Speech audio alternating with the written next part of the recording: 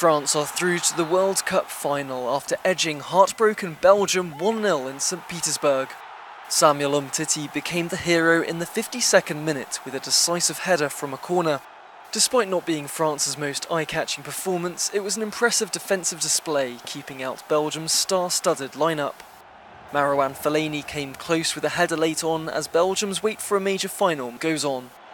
For France, it will be their third World Cup final in 6 tournaments and will be favourites to beat either Croatia or England in Moscow on Sunday.